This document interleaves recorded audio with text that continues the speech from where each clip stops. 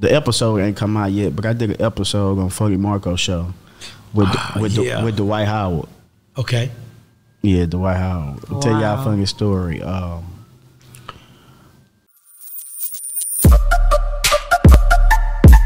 we on Boss Talk 101.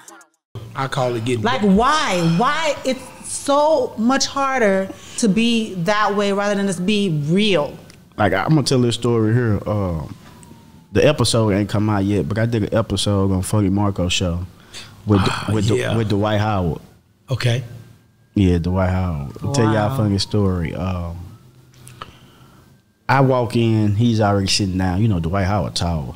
He look and see me and he shake my hand, but then he was already feeling animosity toward me because about the things I said about him on my skits. He say, man, you know what? I ought to fire your ass. I sure wish I'd have been there. And I was like, you ain't gonna do shit with your muscle neck ass. So they like, you should go sit down beside him. In my mind, like, this motherfucker's 7 foot. I ain't finna sit by this nigga. So I go and sit down beside him. We finna get ready and debate, you know, go at it. Right. And then Funny Marco walk in. So I'm getting up because this they show, they finna, and Funny Marco like, no, sit your ass down, motherfucker. I'm like, no. He's like, nigga, sit your ass down. So we do the show. I can't really get too much detail, but what I will say, and Dwight Howard will tell you that, he felt some kind of way about some things I said about him or whatever. And but we put that shit to the side, and we got some business we finna do, me and Dwight. He in Taiwan right now. That's hard, but, man. He told me like, bro, you know what? Man, let's get a bag.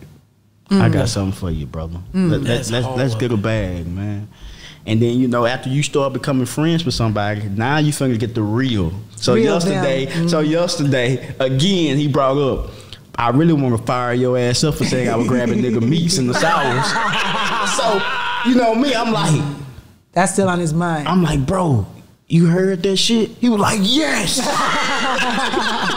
I was like, cause he say LeBron and them, we all watch your shit. He was like, I was with you. Then I seen that shit like, man, bro, tripping. Bro, you figured it out, bro. That is hard. Like, when you figure it out, man, for you to figure out those avenues of how to get people funny in those different places, to go in these crevices and make something that nobody ever even done, that's hard, man. So, like I said, you know me, I'm so nonchalant to what's going on with people.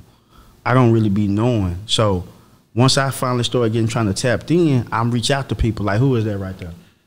Man, that's Damian Lillard. What about? What do you say? LOL shit be hard during the season, but after season we can do it. So this nigga already rocking with you.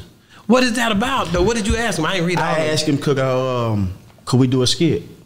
Okay. You know, let's do a skit. He was like, well, it's hard during the season, you know, but after the season we can do whatever you want to do. That's hard, man. Like, yeah, we on Boss Talk 101.